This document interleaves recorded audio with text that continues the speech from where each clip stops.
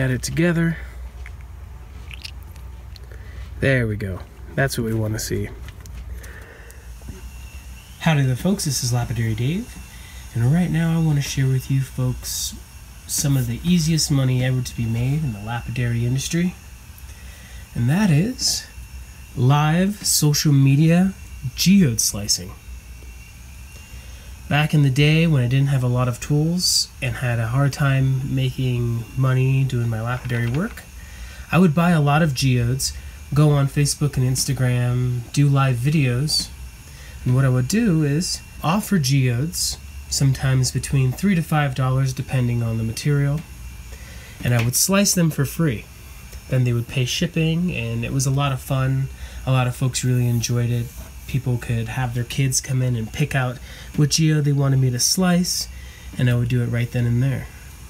Sometimes I would end up with some fantastic pieces for the folks after slicing. I would offer to polish the pieces for another couple bucks, maybe $2 to $5 more, depending. And it was a lot of fun. It was really interactive.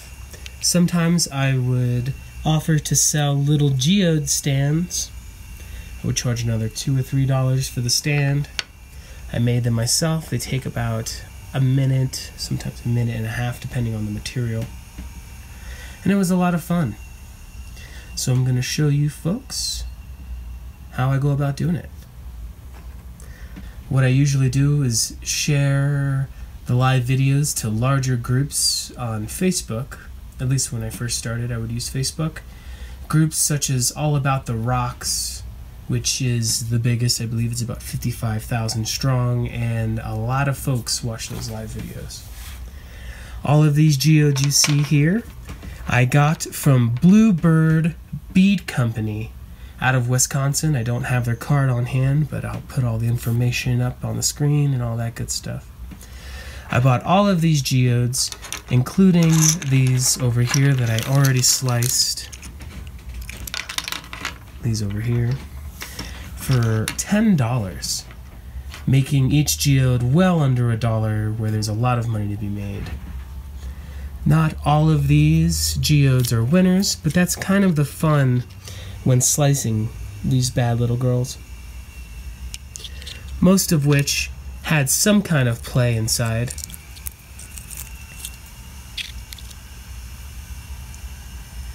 Some kind of crystallinies. But some would just be solid agates.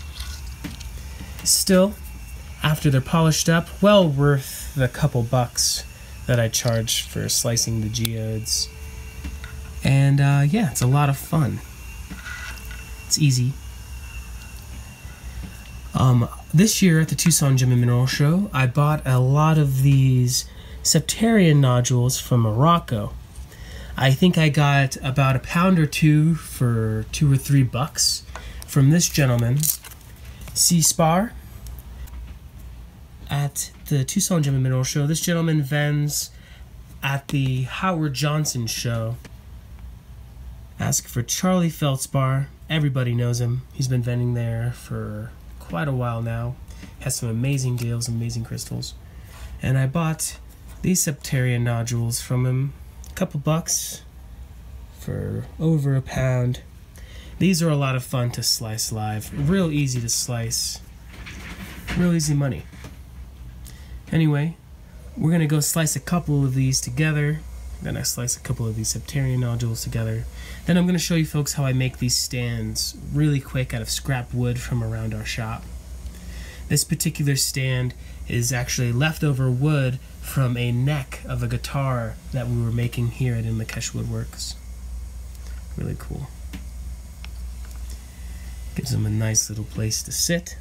Sometimes, if they ask, I'll have some extra wood and I will write the location of the material that the geode or nodule or whatever I'm slicing comes from. Alright, let's do it. Alright folks, I got 6 or 7 geodes floating in the water over here. I always keep a tray of water to wash off the geode or the whatever material I'm cutting to show the folks, because sometimes the water gets really muddy on my cheap saws. Yeah, and I want them to know what they just got. Got a few different sizes, and my one and only gray little geode from this little $10 bundle. Alrighty. I'll be using my cheap little rock rascal here. Love my little rock rascal.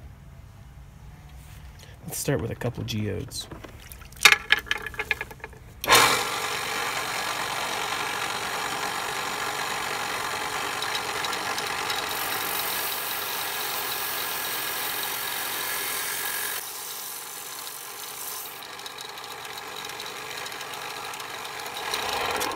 Alright, I'm going to rinse it off in the water and let's take a look. Pretty cute. Those little brown things are not dirt, it's some kind of growth. I'm not 100% sure. Really nice. These would look really good on a stand. Alrighty, let's cut another one.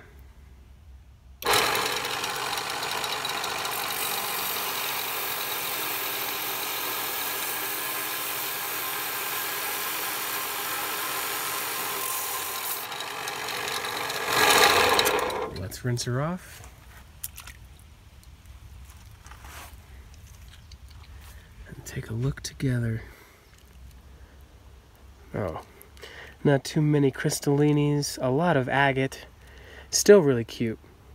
On some of these that have a lot of agate like this, I can sometimes slice the outsides, get 2 more cuts, and then have 2 pieces of the agate slices front and back, which make really good earrings. When it's big enough on these types of pieces, sometimes I'll offer it as a free service when I'm cutting live. Some folks really like it. I made a great pair of earrings out of it, and I think I have a couple pieces at my studio waiting to be made into earrings that were pretty agate-y, like these pieces here. Alright, let's slice one more and then do some nodules. I'm not really good at reading the geodes and the growths inside. I could definitely get better at it, but sometimes I'm lucky and there's a hole and I can see inside, but not on this one. I'll try to just do it evenly.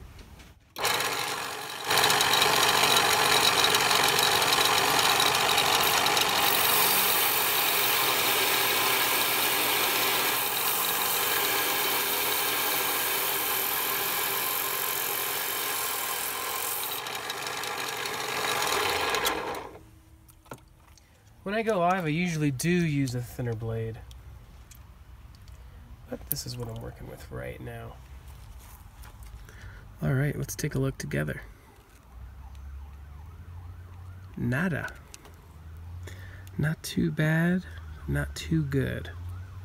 Still really cute. I like this orange growth. It's the same stuff as the brown stuff, just slightly different variation in color. I could slice this again. There might be some crystallinis in there, but oh well. Let's do a Septarian nodule together. These came from Morocco. Very affordable. A couple bucks for over £1. Love this stuff. I'm going to buy a couple dozen pounds this year at the Tucson Gem and Mineral Show.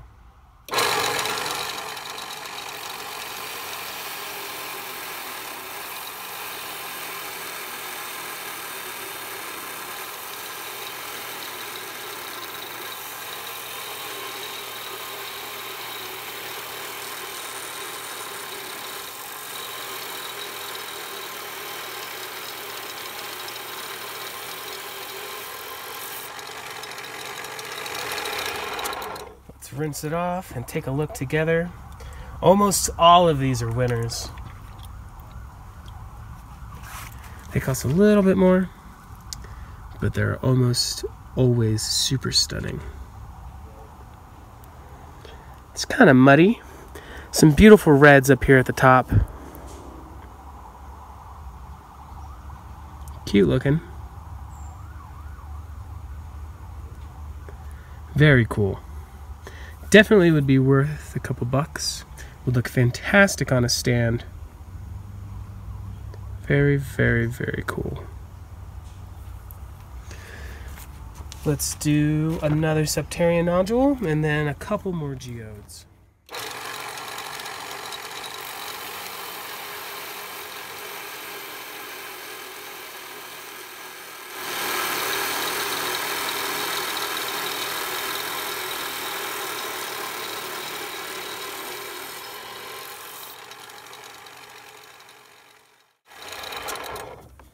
Let's rinse her off.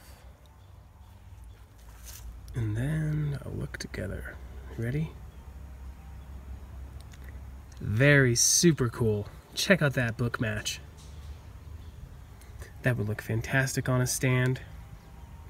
With the location, perhaps the mine or the area that it's harvested. Stunning. I love these guys.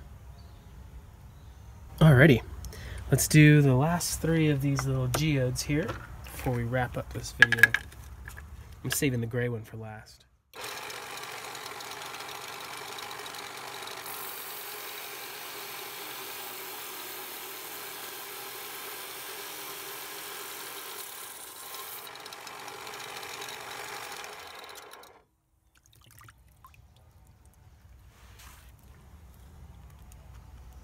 Together.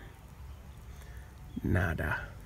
Well, beautiful agate, a little bit of growth, but not the best they can be.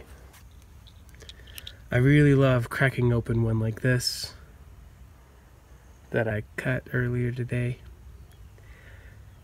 and showing all the beautiful crystallinis and wonders inside of the geodes, but they all can't be winners. And they're very affordable, so it's real easy to get enough to get a good one. All right, 2 more pieces left, folks.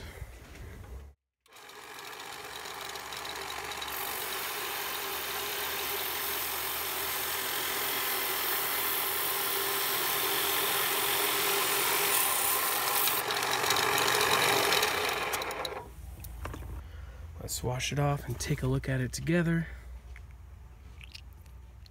There we go. That's what we want to see. Beautiful crystallinis, all kinds of weird, crusty, fuzzy growths. This is a winner. Better than a scratch off, and it lasts longer too. Let's do one more. The gray one. I'm excited.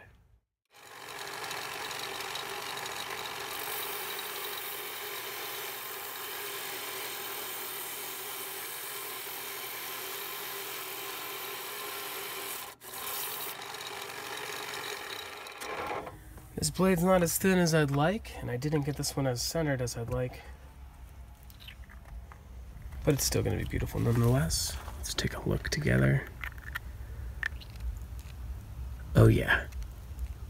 A little tough to tell when it's wet, but there's a lot of little crystallinis in there. Real beautiful pieces. This one I knew was a winner.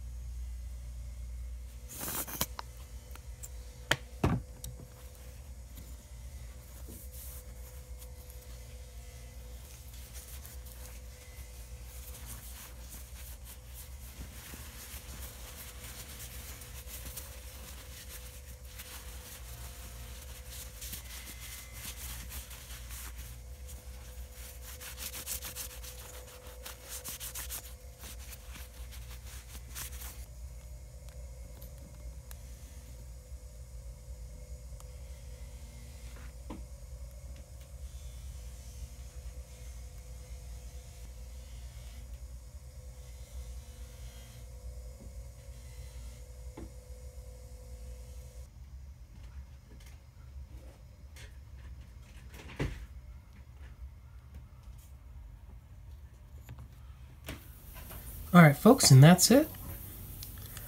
I showed you how I slice the geodes. Some folks want me to polish it up in front of them, or I can polish it off camera before I mail it to them. And I showed you how I make these cute little stands. Real quick, I make a bunch of these before I go live. I hope this encourages you folks to go buy some easy slicing material and to do some live shows. They're pretty much like performances. They're a lot of fun to watch, even for folks who can't afford to buy anything from you right away. Again, the geodes come from Blue Bead Trading Company, LLC in Wisconsin, Stevens Lake, Wisconsin. And these nodules are from C-Spar, Charlie Feldspar. I got them during the Tucson Gem and Mineral Show, but feel free to give these folks a call. Tell them Lapidary Dave sent you. All of the ones that I don't use right away or that don't really sell right away when I'm going live and slicing, I just wrap up with a rubber band. I get the rubber bands off of the back of my black nitrile gloves. And I wrap them up, and if they don't sell right away, I might sell a little bundle at a trade show or something, maybe $1 each or less. Either way, making many times more than I paid. It's a lot of fun. It'll help you make money to pay off or to buy new gear. I know it really helped for me. And it also helps you to build a clientele on social media and such. Anyway folks, this is Lapidary Dave. Thanks for watching. Make sure to like, love, subscribe, all that goodness.